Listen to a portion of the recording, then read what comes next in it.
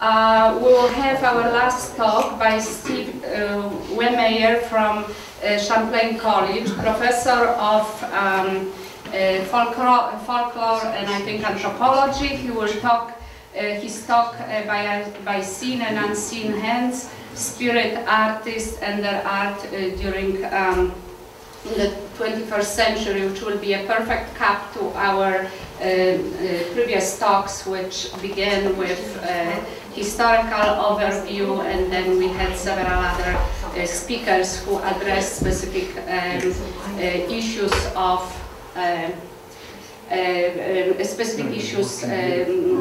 in relation to this exhibit. So I hope that you will also come.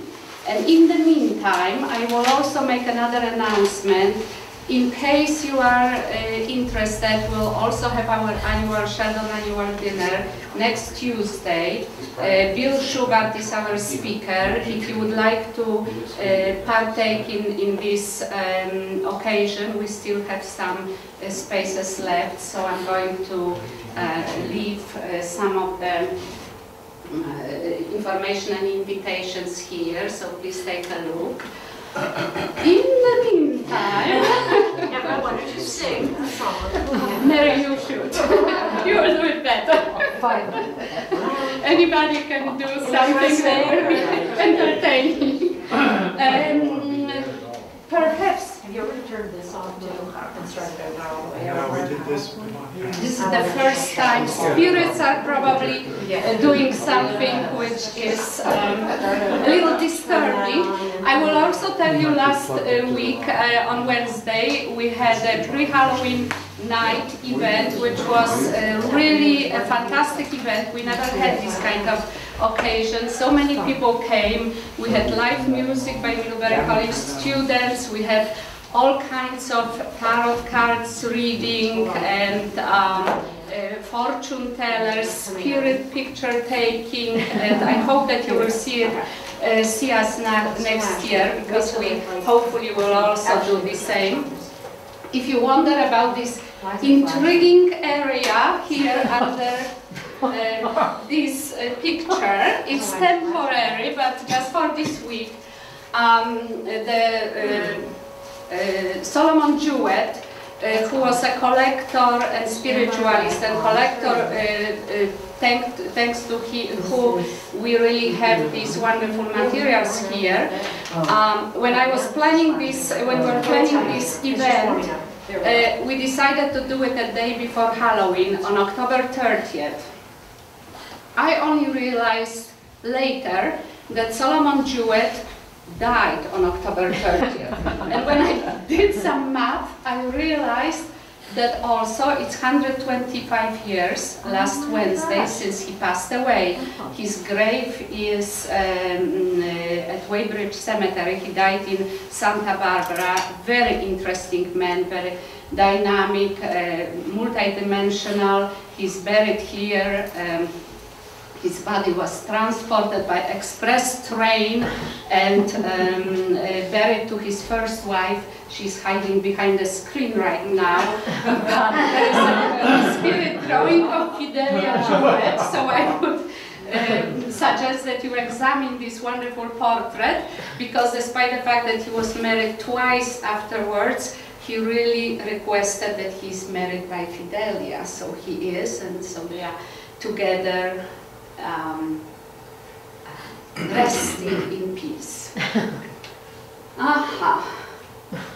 Well, what should we do? We'll just do some talking. Aha. Yes. So maybe in the meantime, I will tell you about our distinguished speaker today, Dale Cockrell, who is Professor Emeritus of Musicology from Vanderbilt University, as well as Research Associate at the University of Free State in South Africa. Dale is a prolific scholar. He authored over 70 articles and 14 books, and here is one of the masterpieces here, and I think he's very generous offering a volume to anybody who would like to have one. And actually the book is about Hutchinson family. He will be talking today about. This bird has something to do with it. However,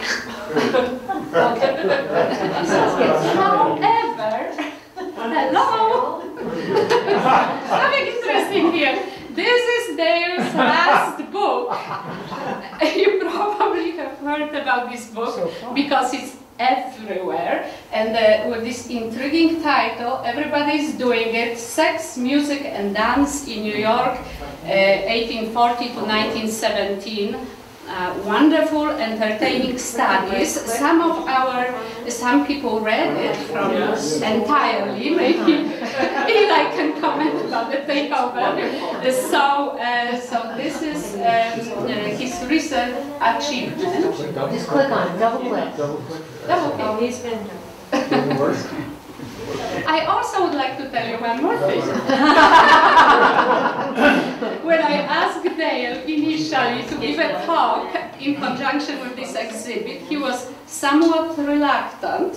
He doesn't look like he's very happy now, but hopefully he will cheer up in a second, because I think we should do our, yes? What? Yeah, we'll just make it up. You got the, get your flash drive, I'll put the other computer up. I do. Yes. Yeah. We will resolve these problems. So, welcome to Professor Cockrell.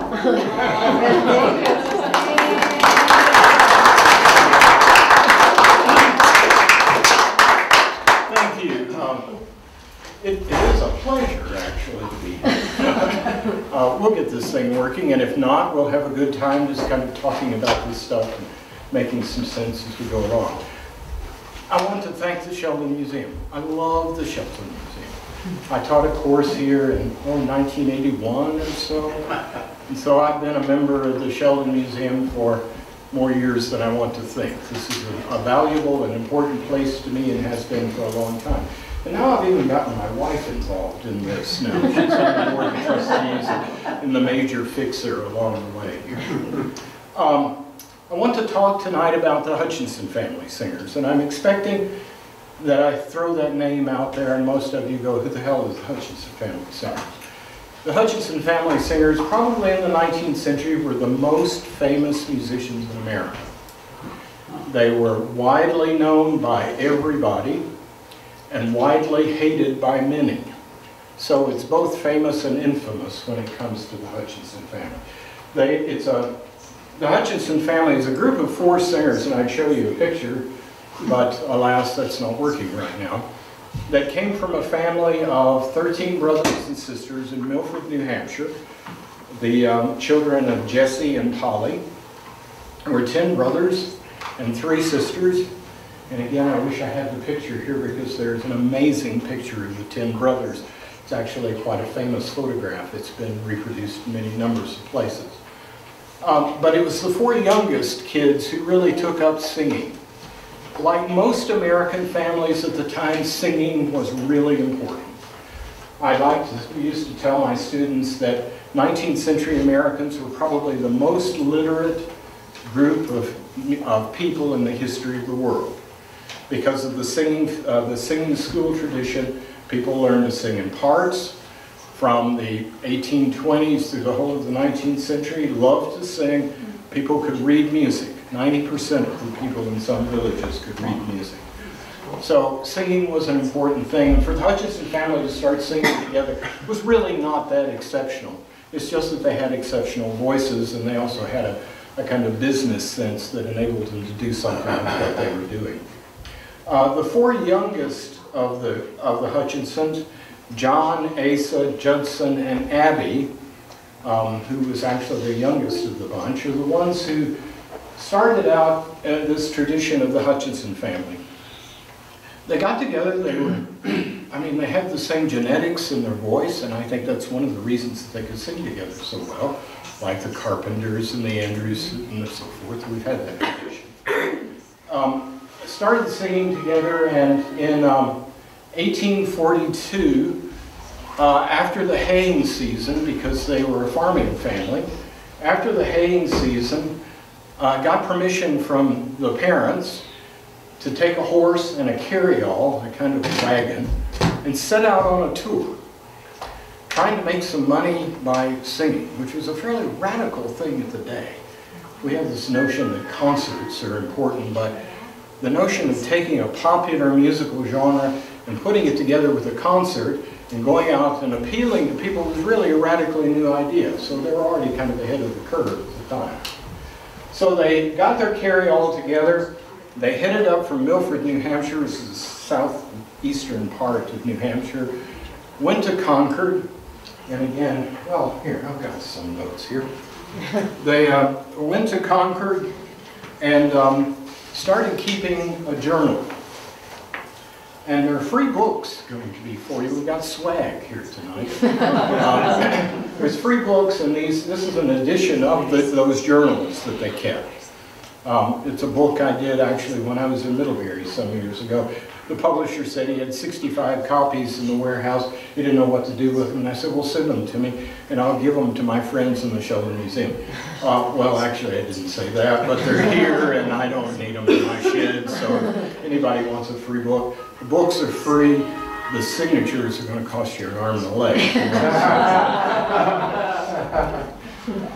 But anyway, they struck out from Concord, New Hampshire on their way. And one of the early entries in the journal is written by Judson. Again, we have a nice picture of Judson if we had the PowerPoint working as beautifully as it was 15 minutes before you got here. And Judson wrote, "We left the people of Concord in ecstasies, and that is the way. Our evening's performance was nothing compared with the suffering we had during the night with the tarnal skeeters. And there are bumps on my head now as big as bullets, which you may call bumps of skeeter-ratedness."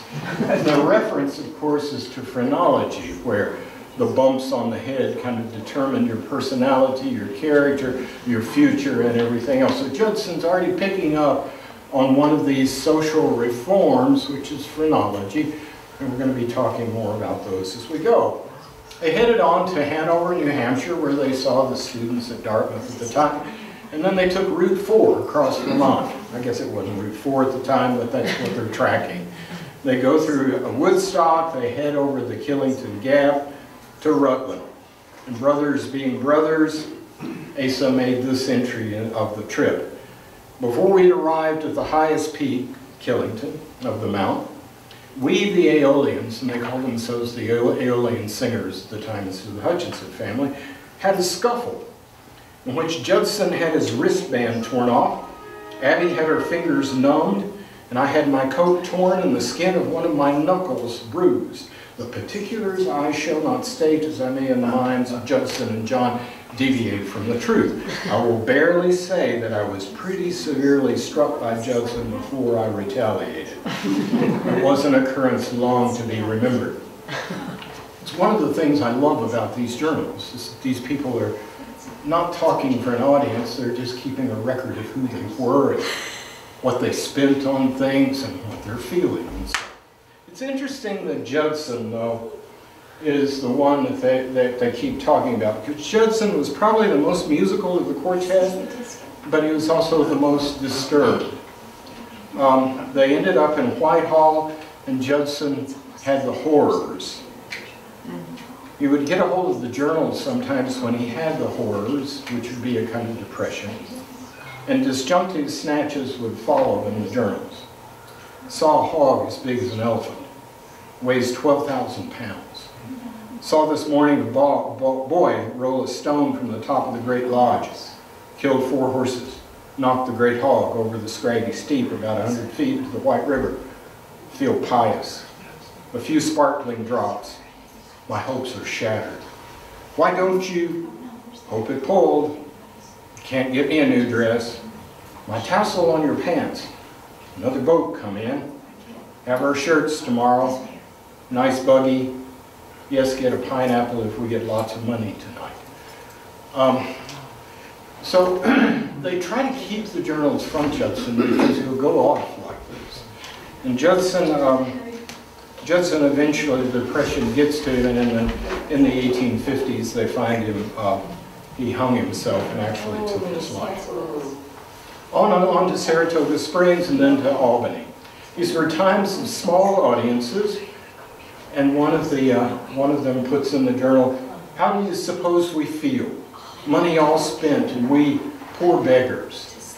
The fact is, keep up good carriage, eat now and then ice cream at Breyer and Walker's Saloon, and wisdom will increase and knowledge be spread abroad." Our motto is actually a pretty good one for it. Hey! Hey! Slideshow. There's a slideshow icon. I know, it's really hard to drive this little thing here. There's nothing on the screen, absolutely nothing. On there. Can you make it just flip through and we'll just... No, I got it. There we are. There we go. Yay! Okay, well, let's, can you get up? All right, so, all right, here's the 10 brothers. Oh, beautiful. Yeah, we just don't make family portraits like that anymore. Look at that. Wow. This actually is in the Smithsonian, and I've seen this reproduced in some photo albums along the way. So the 10 brothers, I don't have one of the 3 sisters. Here's the quartet. This is 1844.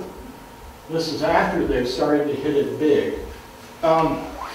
And Abby is really interesting. She's the youngest one. When she starts on this tour, she's 13 years old. And this is a time in which women appearing in public are usually theater people, actresses, and we know what they are. And Oleg wants to have a young 13-year-old woman out of a Baptist family out of Milford, New Hampshire, going on the road with her brothers was a radical thing. But you can kind of see good-looking people, aren't they? These are rock stars. I've got a friend who teaches a course in rock music, and he says, of course, I always started with the Hutchinson family. Which makes a lot of sense, actually, because these are people who are not only selling music in a concert venue, they're also selling their attractiveness. Every male in the world was after Abby in the 1840s. And John went through, he wrote an autobiography, he went through a lot of women in his lifetime as well. So this is Asa, who's the bass. This is Judson. Asa actually, I think eventually is going to move out west. Okay, this is the first family concert in 1840 in Milford, New Hampshire. I was thrilled to find this thing. And the interesting thing that you see here, this is the first handbill the Hutchinsons ever had. Scroll there by John Hutchinson himself on it. This all came, the journals and things like this. I was at Dartmouth one year and I had a motorcycle and I took a motorcycle trip. It was a beautiful day. I went to Milford, New Hampshire, which is the hometown. Stopped in at the drugstore and said, "Do you have any things from this old Hutchinson family?" "Oh, no, you might go down to Clark, maybe they know something." So I kind of went around. Somebody said, "Go down to the library. I think they've got something down there." So I went to the library, said, "Do you have anything, the Hutchinson family?" And they pulled out the published books. And I thanked them very much for it. And then they said, "Oh, there's an old scrapbook down in the basement. Would you like to see that?" And that contained these journals that I then edited and things like this as well. So some of this wonderful stuff here came from taking a motorcycle trip to Milford, New Hampshire in 1978. Wow. There's Judson. They also play instruments. So Asa is playing a string bass, which is a cello, sorry, which is a common instrument in church. In fact, all of these instruments would be common. The two other men, Judson and John, played fiddles or violins. Abby sometimes played guitar, and eventually they'll start to take some keyboard instruments with them as well. Here's Breyer and Walker's Ice Cream Saloon. I thought you'd like that. Apparently this is not Breyer's ice cream. You would think it would be. But Breyer's ice cream is in Philadelphia, and as far as I've been able to tell, there's no connection to Breyer's and Walker's ice cream there in Saratoga Springs. Well, just south of Saratoga Springs, they go to Albany, and for the first time, they start to get some real professional managerial help. At this point, they're trying to invent themselves. And the audiences are small, not too much is happening. They get there, a guy takes them under his wing, he says, change your name to Hutchinson Family Singers. Get away from this Aeolian vocalist stuff. And it starts to give them some advice about how to get audiences. And by the end of 1842, they're starting to give some concerts now here in Boston that are drawing hundreds of people to their concerts. So they're really kind of on their way. Early 1843, they give concerts in Boston to overflowing audiences. And by this time, the older brother Jesse, and you need to keep that name in mind because he's going to show up here several times. The older brother Jesse takes them under his wings as the manager. He's also the lyricist for the group. And we're going to run into quite a few of his lyrics here as we go away. Then on to New York City. 10th of May, 1843, the Grails. Oh, New York is all that I have represented it to be. Boston does not compare with it for life and business. The splendid street Broadway is the most splendid street that I ever saw. And then the Grand Park and the splendid waterworks where the water is thrown into the air to a height of 25 or 30 feet and then falls into the pool again in the most majestic style. Oh, New York is the place for me. What they're enjoying, the waterworks here, is the result of 1842 when the Croton Reservoir starts to fill. And there's a subtext to that because for the first time in the history of New York City, fresh water is available for the citizens. To that point, of course, wells are in the backyard. You can imagine how polluted they are. And it's one of the reasons that Americans in the early 1840s are consuming about 4 times the annual amount of alcohol that even I consume. Maybe even you. So it is a period in America in which drunkenness was a common problem, in part because people didn't have access to anything except spirits and fermented beverages. So the Croton Reservoir. The Croton Reservoir, does anybody know where it was? Yeah, okay, good. We've got some people. Where? No, I missed your question, sir. Okay. Pardon? Croton, New York. Oh, well, that's where the reservoir, or that's where the dam is. The end point was where the New York Public Library. That's right. It's at Bryant Park. Bryant Park. And the only app I've ever bought on my phone is one for altitude. And so I was sitting there in Bryant Park at 72 feet above sea level there. So that provides a kind of gravity fed to much of New York. And it's going to enable New York to start growing up, for example, because now we have water that can go up 3 or 4 floors. Of concerts that they're giving in New York, the New York Tribune. The room was crowded to the utmost, seats, aisle, and passages, even convenient places to stand. These charming vocalists sang in the most beautiful and effective style, and were loudly and repeatedly applauded by the intelligent audience. Their style of singing is admirable, simple, sweet, and full of mountain melody.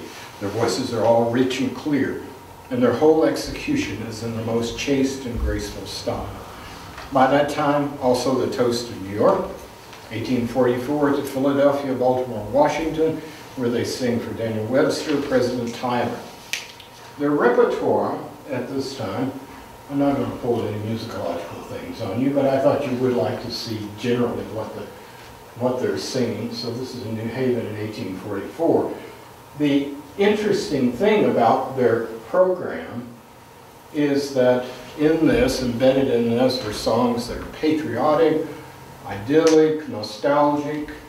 Death is somewhere embedded in there. Songs about mother, home, religion, aspirations of genius, romantic idealization, sentimentality, comedy, histrionics, social problems, politics, and family life. So a range of songs that speak directly to the concerns of average Americans at the time. All of these, I don't have the lyricists or the composers, but all of the lyricists are American, and all of the composers are American. And that's something that's starting to matter and give definition to who they were. One review. But this, an American, a true Yankee entertainment. This family proves to a certainty that we have American musical talent. In the 1840s, there's a real concern about identity, American identity. We have writers, we have Washington Irving, but music was something that was a little late, and people were wondering if the Americans had any kind of musical ability at all. The Hutchinsons are starting to answer that. Another review. The Hutchinsons do not torture us with this most romantic and affected Italian jargon, nor with this nerve-rasping, kraut-digesting Hessian minstrelsy, nor with French squealing, nor Spanish squalling, but they give us the eloquence of music and the natural harmony of their natural voices. There are no shrieks like the yell of a Potawatomi squaw and the hug of a grizzly bear. No swoonings, no crocodile tears, no supercilious rolling up of the eyes, no affected palpitations of the heart, but all is as simple and graceful as an alderman dissecting a canvasback duck, and yes, the metaphor escapes me too.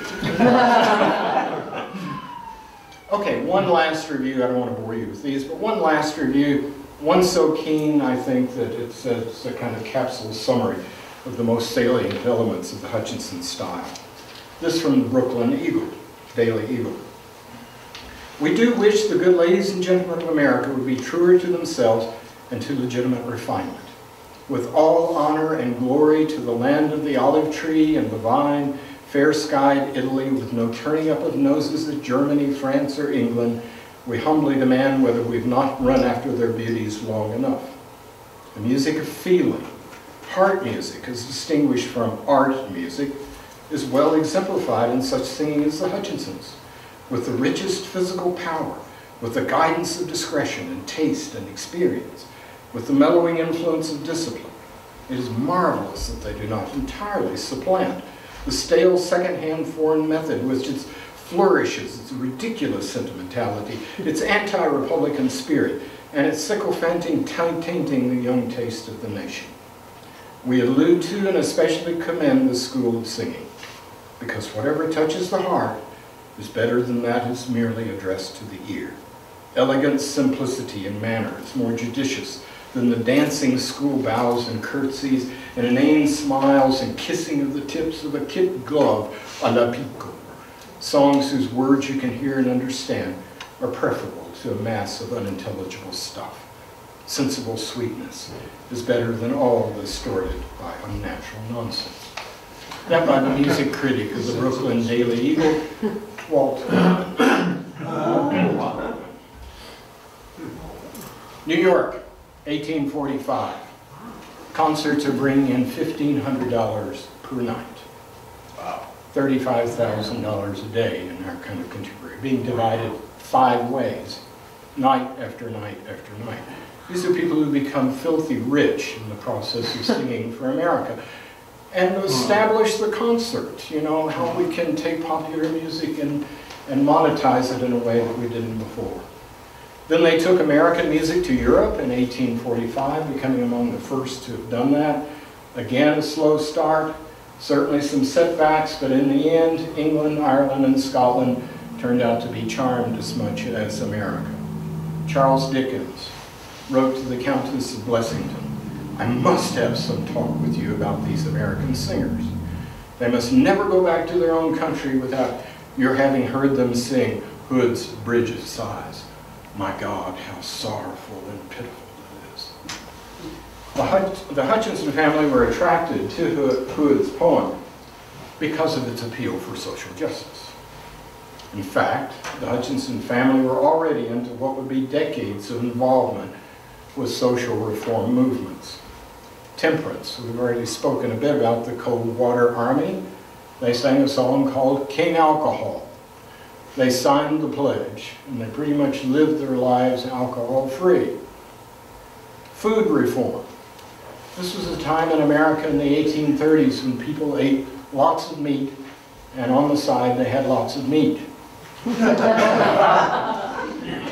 And one Sylvester Graham in the 1830s said, "No, Americans, you need to be eating a lot of grains and fruit in addition to eating all of that meat." The Hutchinsons became adherents to the Graham philosophy. Sylvester Graham is known to us today for having invented a whole wheat cracker, which is named after him, the Graham cracker. Medical reform. Well, we're past the time of bloodletting, fortunately. Leeches are not very important at this time, but by the 1830s and the 1840s, if you had an illness, by and large, the potion that you were prescribed was calomel. And the Hutchinsons sang a song called the anti-calomel song, and they sang it to the old 100. Da-dee-da-dee-da-dee-da-da, kind of right like that. The active ingredient in calomel was mercury. And so by just saying, you know, just let the illness work its way out. Basically, they were doing Americans a service and singing songs about that. The Thompsonians, I should have said that this is a result of Samuel Thompson. Indian rights. They're singing songs about the plight of American Indians in the 1840s. The Indian hunter is skewing what's happening to the American Indian. Human rights. The pauper's funeral. Immigrant rights. The Irish immigrant lament.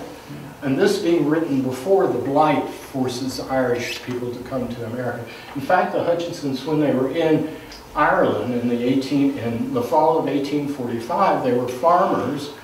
They inspected the potato crop. That's the year that the Blight starts in Ireland. And as far as I know, they were the first to report back to America that the potato crop really doesn't look very good this year in Ireland. They wrote a piece about what they were seeing there. So, Irish immigrant lament, labor relations, the Bridge of Sighs, mental health. One of their famous songs was called The Maniac. And the maniac was a maniac because he'd been incarcerated. He'd been incarcerated for so long that he had become the maniac at that point. Women's rights. The Hutchinsons established a town in Minnesota in the 1850s, named it after themselves, Hutchinson, Minnesota. This is south of Minneapolis. IBM plant was there for a long time. Full voting rights for women in the 1850s in Hutchinson. And the women were encouraged and for some time did wear pants, bloomers they were called at the time, just because it enabled them freedom of movement and also made a statement about the rights of women. They called themselves communist. They visited and stayed at Brook Farm Commune, and they were especially connected with the Florence community. So much so were they taken with the notion of communes that they went back to the family farm and established it as a commune. They brought money in, but the people who needed to stay there and work the fields and so forth did it all together, and the finances were divided kind of accordingly. Didn't work very well, but at least the idea was one that at the time had some nobility associated. And then spiritualism. As you know, there are many strands that come together to form spiritualism. But the star power for spiritualism is provided by these women, the Fox sisters from near Rochester, New York. That's Leah on the left there, Kate at the top, and Maggie here to the right. Leah is about 15 years older than the other two. You can see there's been some cosmetic surgery here, but anyway, Leah is considerably older than the others. The reason that these are important is that the two younger ones had a kind of special skill where they could keep their feet on the floor and snap their toes. And the room would kind of resonate with the wrappings made with their toes. And people went, "What is that?" "Oh, it's got to be spirits." And they would go, "Spirits here?" And the tap would go, "Yes, don't." And before long, the Fox sisters were known as the people who, through their wrappings, could speak with the other world. So this is where the notion of wrappings and the spirit world gets started.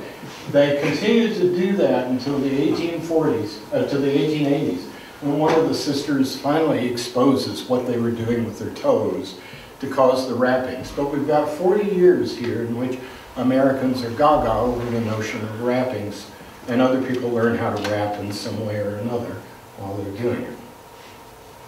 They also pick up on what the Hutchinsons were doing and realize that not only can they do this in their house, but they can take it on the road. And we start to have seances, we start to have programs, And these women also become quite rich as a result of that. Soon enough, the Hutchinson family were all over this of the new social reform, especially Jesse, the lyricist who was older. Jesse was quite involved in the gold rush to California. He went back and forth several times. One of his trips, he came back over the Panama Isthmus. So he had to, there wasn't a canal there, so he had to go over. He caught yellow fever as he was going over, and in May of 1853, he died. But his powers lived on through the spirit world, since he was involved in that. And from there, he actually managed to convince the Fox family that they could become the Fox Family Singers as well. The Haunted Ground, as sung by the Fox family. You can't read this down here, so I'll read it to you. Music from the Spirit Land, affectionately dedicated to the friends of spiritual progress and reform by Jesse Hutchinson. The music of this beautiful song was dedicated to Mrs. Fox, was dictated to Mrs. Fox through the medium of the rappings while sitting at the piano. So she's sitting at the piano and Jesse is talking to her, and she's writing down this music which they published, the sheet music by G.B. Reed, it's a big publisher. Jesse was an inspired musician from the other side. I read through this once, it's a really not very good piece. But anyway, how interesting that the Fox family think they could emulate the Hutchinson family by starting to take this on the road. This is Mama Fox, by the way, so we've got the three sisters there. Dale, can you tell me what rappings means? It's the rapping sound that you make when you snap your toes against it. So people identified that as just rappings. All right, thank you. And that's where the word goes from then on. So.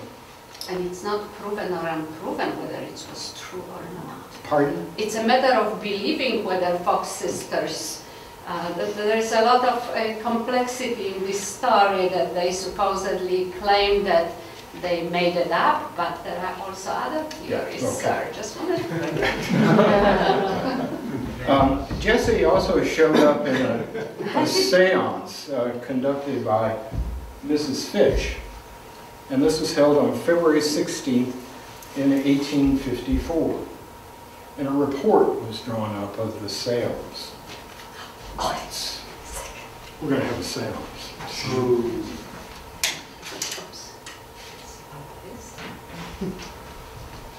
One more? Get in the spirit. Here's some rappings here. We sat around the table in the usual manner, the hands of each individual resting upon the table, and engaged in social chit-chat. While waiting for some demonstrations from the invisible world, we had our right foot padded as by a human hand, and the right leg of our pantaloons strongly pulled by some unseen agents. This was done repeatedly, though we said nothing at the time, but thinking it might be possible that the foot of someone of the company might undesignedly be in contact with our own, we cautiously felt around to ascertain if this was the case, but there was nothing tangible. And the moment we put our foot down, the same familiar tappings and jerks followed. The presence of several spirits was indicated during the evening, and satisfactory tests were made. But the most communicative and efficient one purported to be that of Jesse Hutchinson. It was he who had been playing Bo Peep with us under the table. Heavy raps were now made on the floor, and on being requested to that effect, Jesse beat a march. It seemed to us Washington's march, in admirable time and in the most spirited manner. No drummer could have done it more skillfully. He was then asked to beat time while the company joined in singing several tunes, the Old Granite State among others, which he did to perfection. He then spelt out the following communications by the alphabet. I am most happy, dear friends, to be able to give you such tangible evidence of my presence. The good time has truly come. The gates of the New Jerusalem are open, and the good spirits made more pure by the change of spheres are knocking at the door of your souls. Oh, no. Here? It's okay. Oh, no. See, it's happening. I think it's okay like that. If he can read his notes. I can read my notes. Okay, well, that report was written by someone who was obviously there. His name was William Lloyd Garrison, which is a subtle kind of segue into my next part of the talk, abolitionism. The Hutchinsons were at first hesitant to proclaim their commitment to this most explosive of social reforms, but after getting to know some of the proponents of immediate emancipation, they risked their audience by coming out for abolition in early 1843. You can imagine. So we've got an audience here of middle-class people who are willing to pay lots of money.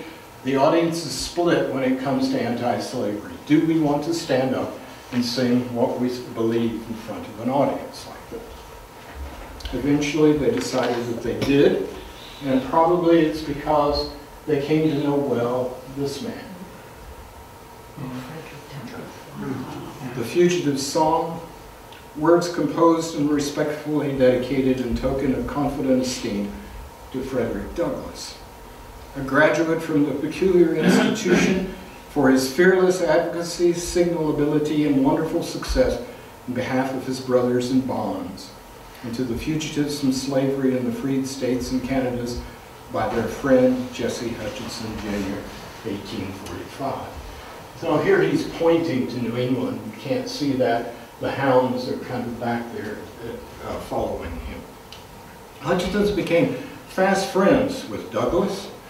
In 1843, the journals say while they're in the Florence community that Judson shared a bed with Frederick that night. And they possibly also played an early form of baseball at the Florence community with Frederick Douglass in 1844. They bumped into him again in 1845, I think it was in Boston, and learned Douglass by that time had published his autobiography that revealed himself to be a fugitive slave. And he was leaving for England to get out of the country at the time. Hutchinson said, "We'll go with you." And it's at that point that they boarded the ship with Frederick Douglass. They were one of only two others, I think, that went with him as friends and journeyed across the sea, a turbulent trip, as far as Frederick Douglass, who of course was forced to be in steerage at the time. And it's 50 years later, in 1895, the last words heard over the entombment of Frederick Douglass was a song sung by John Hutchinson. Once the Hutchinsons were out, typically they were quite passionate about what they believed, and they became the singers for anti-slavery. 25th of January, 1843, a report on the meeting of the Massachusetts Anti-Slavery Society published in William Lloyd Garrison's Liberator. "I never saw such effect on human assemblies as their appeals produced. They made the vast multitudes toss and heave and clamor like the roaring ocean. Orpheus is said to have made the trees dance at his play. The Hutchinsons made the thousands of Faneuil Hall spring to their feet simultaneously, as if in dance, and echoed the anti-slavery appeal with a cheering that almost moved the old revolutionists from their stations on the wall. On one occasion it was absolutely amazing and sublime. Wendell Phillips had been speaking in his happiest vein. It was toward night. The old hall was somber and glowing. It was thronged to its vast extremities. Phillips closed his speech at the loftiest pitch of his fine genius and retired from the platform, and the four others rushed to his place, took up the argument where he had left it on the very heights of poetic declamation, and carried it off heavenward on one of their boldest flights. Jesse had framed a series of stanzas on the spot, while Phillips was speaking, embodying the leading arguments and enforcing them as mere oratory cannot, and as music and poetry only can. And they poured them forth with amazing spirit in one of the maddening Second Advent tunes. The vast multitude sprang to their feet as one man. Oh, it was glorious. And it was not the rude, monocratic shouting of the blind partisan or the unearthly glee of the religious maniac. It was humanity's jubilee cry. There was music in it. I wish the whole city and the entire country could have been there, even all the people. Slavery would have died of that music. And our problem is that in 2019 or 1995, whenever those recordings are made, they go to the sheet music and we type in the sounds. And so it turns out to be really four square. Popular music at this point, that's a chart. Okay, there's a little bit of it. Okay, that's enough.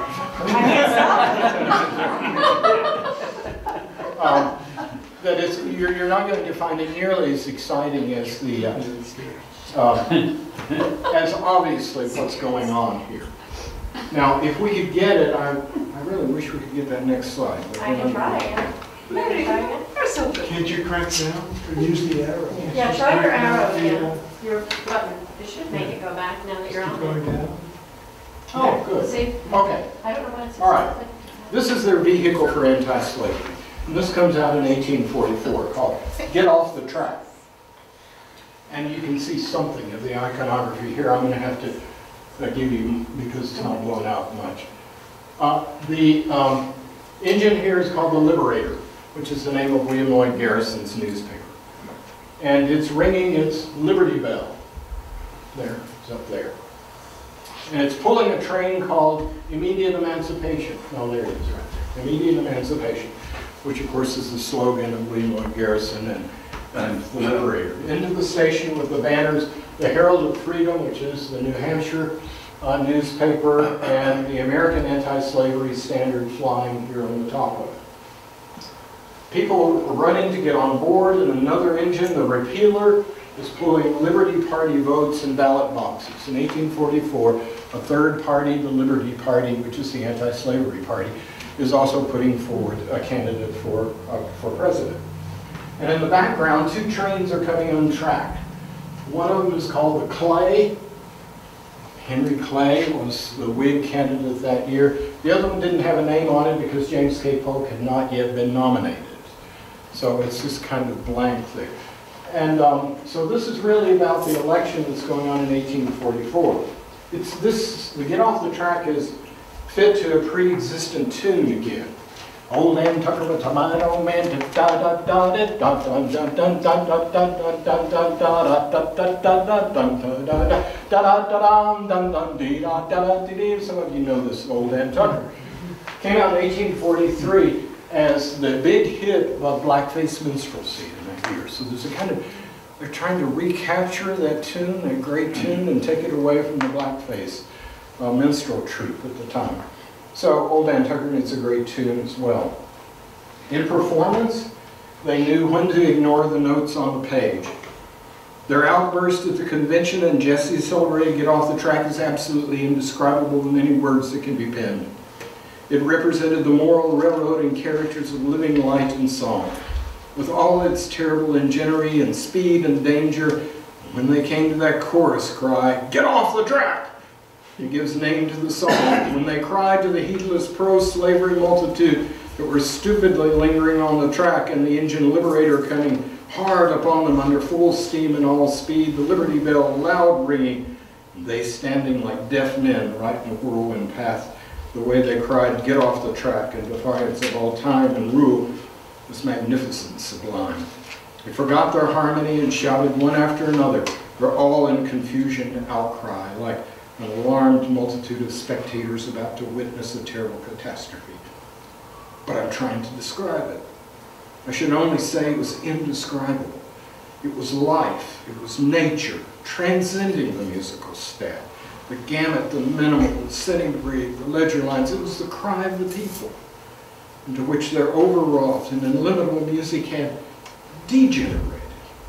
And it was glorious to witness them alighting down again from their wild flight into the current of song, like so many swans upon the river from which they had soared a moment wildly into the air. The multitude who heard them will hear me witness that they transcended the very province of mere music.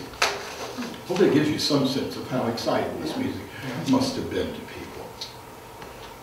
Who wrote that thing? Jesse Hutchinson writes the text. What you just read? Oh, it's a report in New England Anti-Slavery Society meeting. I can find it for you if you want it. It's in the book, probably. We may not know the names of the Hutchinson family, but what they wrought lives with us still. The Hutchinsons are making American music, American popular music, popular. And they were making it modern. This is music for ordinary people. It was music that was approachable and consumable. It was music that was easy to listen to. And it was American from the first, and it was American at the end. And it was music that sang truth to power. When I went to Milford to look at and ended up working on the journals here, there were two journals. And one was actually in the scrapbook there, so I could see it. There was a transcript to the other one. And so the original was not there. So I did some research trying to figure out where that thing was. And as far as I know, the last person who had it was Pete Seeger. Speaking truth to power, singing truth to power. I got in touch with Pete and I said, do you know anything about this? But apparently his home was a kind of hoarder's heaven. And he said, I have no idea where it is, if I ever had it, and who knows where it's ever gone. But anyway, we have a transcript of it. You can't see it, but up there it says, music made subservient to the advancement of peace, freedom, and virtue. And down here, let me make the songs of the people, and I care not who makes their laws. Yes. What does 1 shilling stand for? Pardon? 1 shilling. 12.5 cents. Is that an English shilling? No, it would be that. Oh, that. Yes, I'm sorry. This is when they're in England. So, yes. Okay. Arouse, let thy soul break in music thunder. These are people whose songs and lives were filled with music thunder that told their age what all its signs had meant. And it's a music thunder that rolls over us yet today. Thank you. Sorry about that.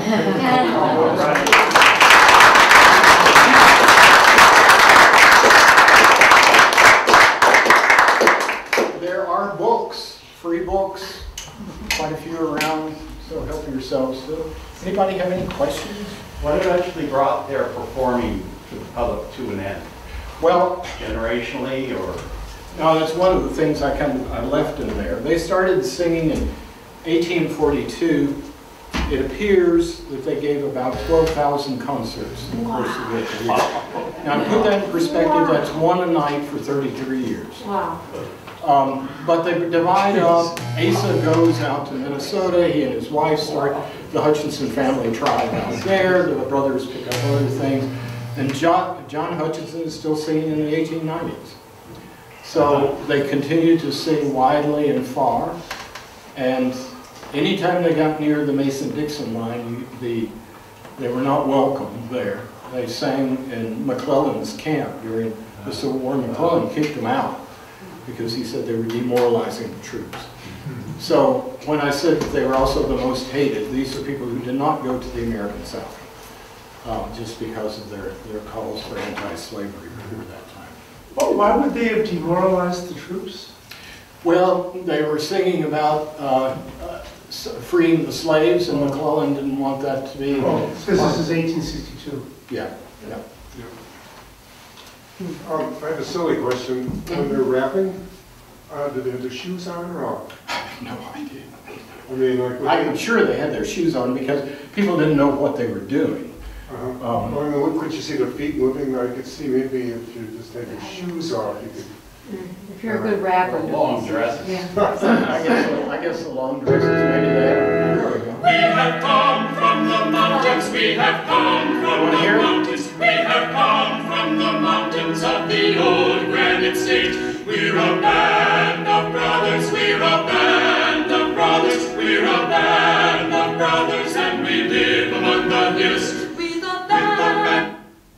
Oh, I'm sorry. You got the sense of it. Yeah. You got the sense of it. And they go through and the text gets changed. Here's the other one. You gotta get off the track? Yeah? This performance is a little better. Yeah. Did you turn it off?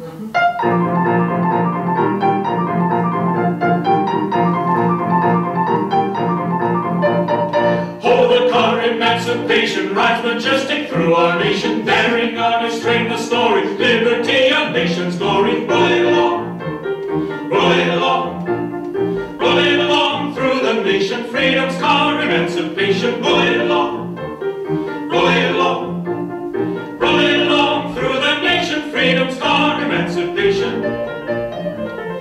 First of all, the train and greater speeds the dauntless liberator. Onward cheered amid hosannas and the waving of free banners. Rolling along, rolling along, rolling along, spread your banners while the people shout hosannas. Rolling along, rolling along, rolling along, spread your banners while the people shout hosannas. Let the ministers and churches leave behind sectarian lurches. Jump on board the car of freedom, ere it be too late to need them. Sound the alarm, sound the alarm, sound the alarm, puppets thunder, ere too late you see your blunder. Sound the alarm, sound the alarm, sound the alarm, puppets thunder, ere too late you see your blunder. Railroads to emancipation cannot rest on clay foundation, and the tracks of the magician are but railroads to perdition. Pull up the rails, pull up the rails, pull up the rails, emancipation cannot rest on such foundation. Pull up the rails, pull up the rails, pull up the rails, emancipation cannot rest on such foundation.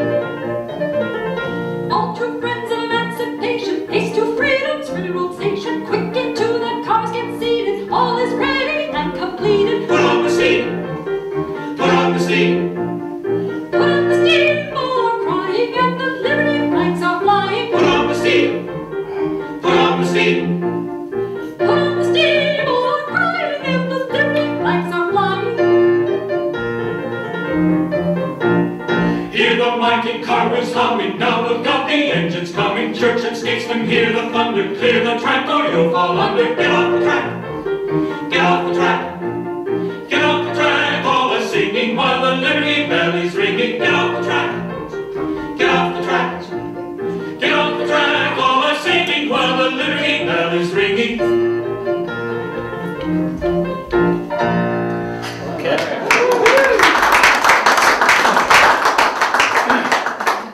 Bill?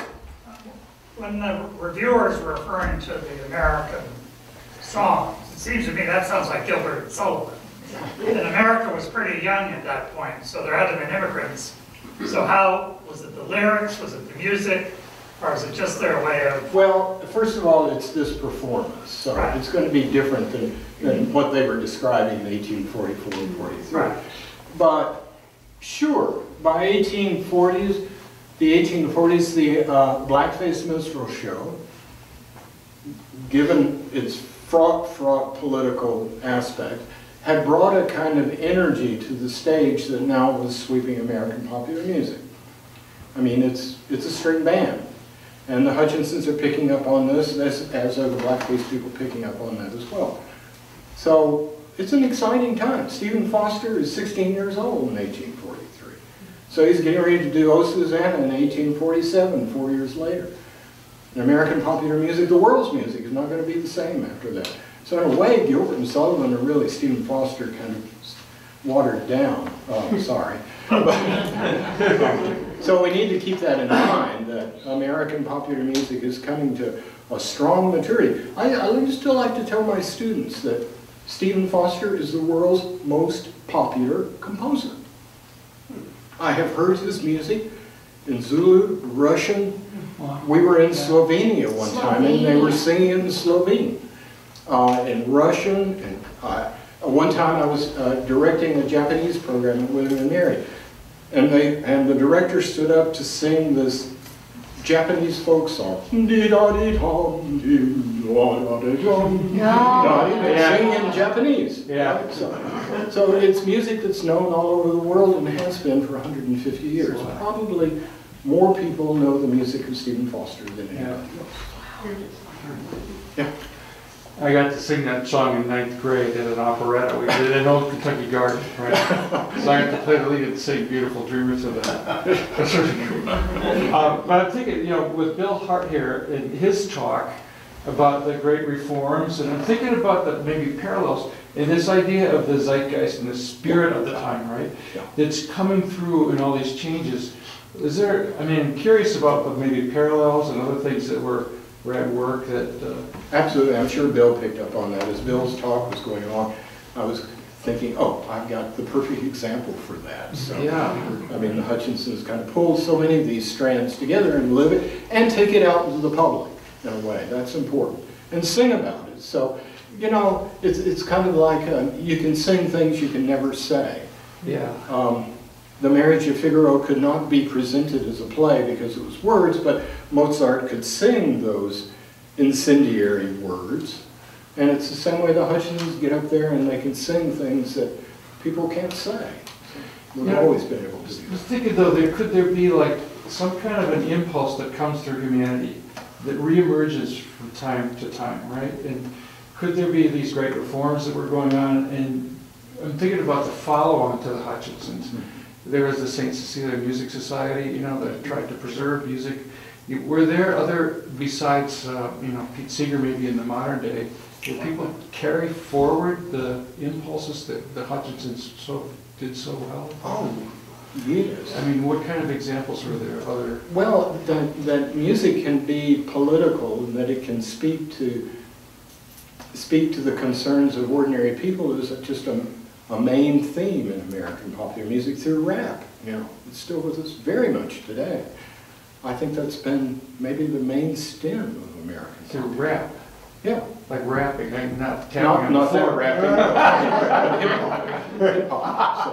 No, I think it's something Dale said earlier in his talk, and that is how Americans begin to express themselves as Americans. Yeah. So you can see what's happening when the Hutchinsons are singing. You can see this in art, painters who are trying to capture the American landscape. You can see this in writers, James Fenimore Cooper's writing about the American past, really set the present. You can see this come around again during the Great Depression, when you see this rise in the collection of folk music, folk tales. Who's Going South, collecting all these Lomax, right? During that period. It's a great time of exploding American folk culture, trying to figure out who are we as Americans during the Depression. Well, in part, that's what my book, Everybody's Doing It, Sex, Music, and Dance in New York is about, too. It's when you get down to the level of ordinary people in New York at that time, whether it was in the dance halls or whatever, they're trading licks. And they are black licks and white licks and Irish licks and you name them, and we're picking up on them, and that's where the music that Americans have loved has always been made and continues to be made. So you get down far enough and there's a kind of willingness to accept a diversity of musical culture that once you get to the middle degree college level, you don't do it so much. Sorry. You know what I mean. I taught there. I know what that is. Vanderbilt. But you know what I mean by that. So that's what that book is about as well. I also wanted to, I don't know if you came across this information.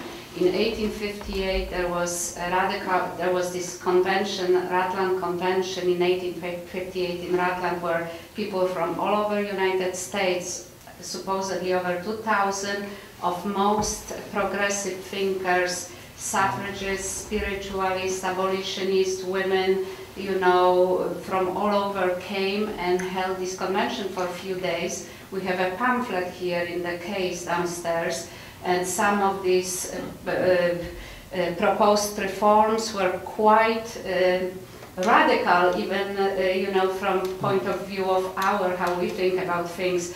And while reviewing this pamphlet, I noticed that Hutchinson family was invited to provide music. I don't know if they ever showed up, but they were the musicians to entertain people. So. Okay. No more questions. They'll have one more. Who's the artist for a number of the posters? They look I have no idea. similar, you know? I have no idea. It's a good question. Photographs or engravings, but they're... Well, the sheet music we can identify. I doubt it. Yeah. Well, the posters may have some information on there, but I don't know. Are your visuals from the scrapbook? Most of them, and most of them are in this book too. So many of them are from the scrapbook or from other places. I spent years trying to dig this stuff out. I gave up on it 35 years ago, and I want to thank Eva for forcing me to think about it again. It was actually quite fun. And tell us what Florence was, because I'm not familiar with that. The Florence community, it's in Northampton, Massachusetts. Yeah. There were many of these that cropped up. And Florence was one. I mean, we know Brook Farm probably is more famous than that, but many people were involved with the Florence community as well. And I don't know exactly why the Hutchinsons attached themselves, but Frederick Douglass was there. So he was coming there as well in 1844. Did the Hutchinson farm in New Milford have a name? I know where it is. The farmhouse is still there. It was Yeah. for sale a few years ago. I tried to get the American Musicological Society to buy it as an old musicology house for us to kind of go live in, you know, this. But it's still there. It didn't have a name. I think it was just the Hutchinson farm. So. Now, do you know Milford very well? No. No. Okay. Yeah. Just a quick thought. Florence is near Northampton, right? It's very near. And each spring there's a special event that's held on the Smith campus. It's called the Silver Cord Bowl. And it has it's all these great a cappella singers and multi-part harmonies that, you know, have this spirit that just goes on for all day. I wonder if there's some connection to that in that. You know, only in that. And I left this out of the talk. I had it in there before. David will be able to talk somewhat about this. In that, the style, this is an oblique answer, but I think I'll get back to it. The style of American singing up till 1840 was, man! we get that time and again. It's that kind of style, and we loved it. We still love it. We do, don't we? Loving it right now. We do. But the Hutchinsons, people keep talking about the Hutchinsons as having this incredible blend. And it's in part, I'm sure, because they were genetically related and their voices probably did blend together. But they introduced this notion of four parts, not doing that kind of singing, but doing it in a blended kind of way. When I was here at Middlebury and was doing this book, I got some people together, and four of us, and we tried to recreate that sound by singing these songs with a concern for an a cappella blend in there. So, yes, the whole tradition of this American blend, this is the first time I can find it in American music, is with the Hutchinsons. Thank you. Since Middlebury and a cappella has come up several times in the last few years, I'll put in a plug. This Saturday night, 7 o'clock, Brandon Historic Town Hall. They just stayed at 8. Good. Middlebury's a cappella group will be performing for free or whatever donation you would leave at the door. They were dissipated 40 years ago. When I was there. But apparently it's the same guy. I know. 7.5 now. Okay, let's slide home. Thank you.